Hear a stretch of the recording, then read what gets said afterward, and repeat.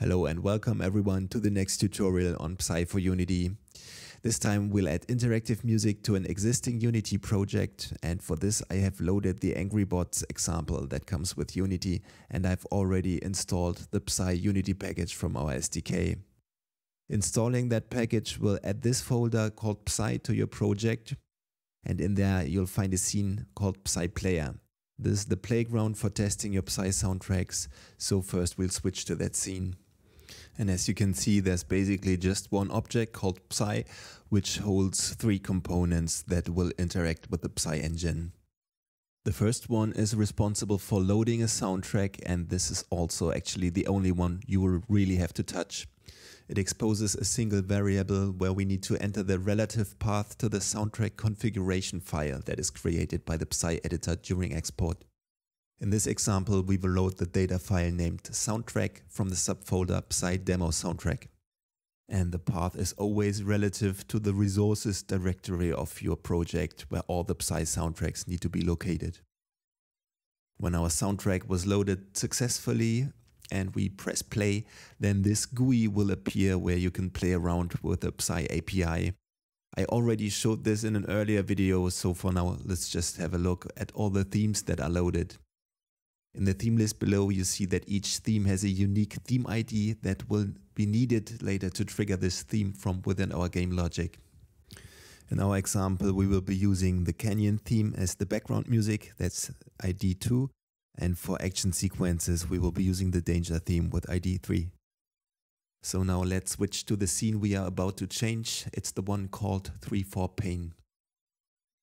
The first thing I need to do is to drag and drop the Psi prefab that's also used by the Psi player scene into our game scene, and I make sure that the path to the soundtrack is set correctly. Now Psi is ready to play and we can start adding music to our scene. We do this by using one of the scripts in the trigger folder that comes with the Psi Unity package.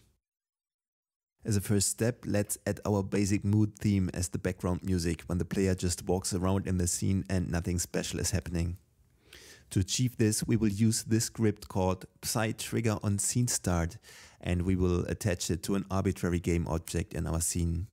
In this example, I choose the one that the original example uses to play back its music, as we want to replace that anyway. When you take a look at the inspector, you see that the trigger script we are using is really simple and you can easily adapt them or add your own as needed. The only variables that we need to enter in this case are the theme ID of our basic mood and the initial musical intensity we want the theme to be played back with when the scene starts. And when we're done, we can already hit the play button and check how it sounds so far. As you can see, we didn't deactivate the Psi player component, which allows us to test our music while playing our game. But at the moment this is rather annoying, so I will switch off all the controls we don't need and I just keep the intensity display at the top left. Like I explained in an earlier video, we can see that the intensity level is gradually decreasing over time as long as there are no trigger scripts firing. This approach, along with the predefined theme types, makes it possible that we never have to worry about switching themes on or off. Instead, we can just place triggers in our scene in a fire and forget manner, and as long as we assign the correct theme types to each theme, everything should work right out of the box. Themes of type basic mood only need to be triggered once and will then in turns play for some time and then keep silent for some time.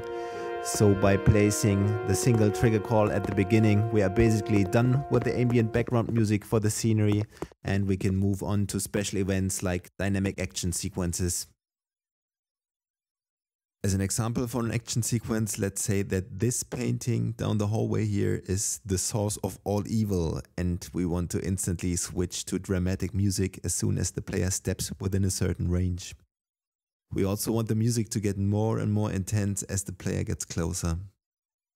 The trigger script I will be using for this is this one called Psi trigger when in range, and I will attach it to the collider object that was originally used to end the level. As you can see, this time there's quite a few options, but for this example we can keep most of the default values. First I need to set the theme ID again, this time to the ID 3 of our Danger theme. And the script will fire continuously every 250 milliseconds while the player is in range, scaling the musical intensity from 10% to the maximum of 100% when the player has finally reached the painting. I can also override the time span that the music will take to calm down when the player has stepped out of range. Let's set it to 7 seconds. And finally, I set the trigger radius of my script to value so that the action music will start playing when the player has stepped past that cavity here. And we're done. The remainder of this video will just be me running around in the scene so that you can check out how our script sounds. So I say goodbye for now and I thank you for watching.